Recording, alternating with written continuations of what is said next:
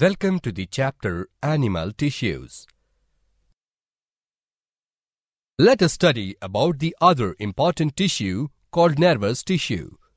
Suppose, while walking on the road, you accidentally put your leg on a sharp-edged stone.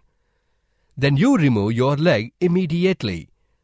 This is because of the specialized mechanism in our body.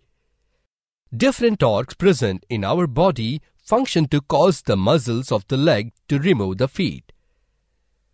It works like electric current passing through wires. Now, let us learn about the arcs that help in this mechanism. Nervous tissue is made of neurons that receive and conduct impulses. Nervous system is mainly classified into two types. They are central nervous system CNS and peripheral nervous system PNS. Central nervous system is divided into two parts. They are brain and spinal cord. Peripheral nervous system consists of peripheral nerves. The brain, spinal cord and nerves play an important role in receiving and conducting impulses.